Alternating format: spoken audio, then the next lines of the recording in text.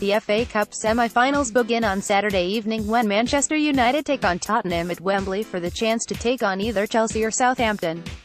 Neither the Red Devils nor Spurs have picked up any silverware this season, so this tournament has become the focus of their efforts as the campaign draws to a close. United are looking to replicate their last FA Cup win, which came in 2016, whilst Spurs haven't been to the final since they won it in 1991. The last 6 meetings between these two have produced 3 wins for United and 3 wins for the North Londoners. When is Man Utd vs Tottenham? The match is on Saturday the 21st of April with kick-off at 5:15 p.m. at Wembley Stadium. How to watch Man Utd vs Tottenham. BBC One will be showing the game live with coverage starting at 4:55 p.m. You will be able to stream the match live on the BBC website, if you have a TV license.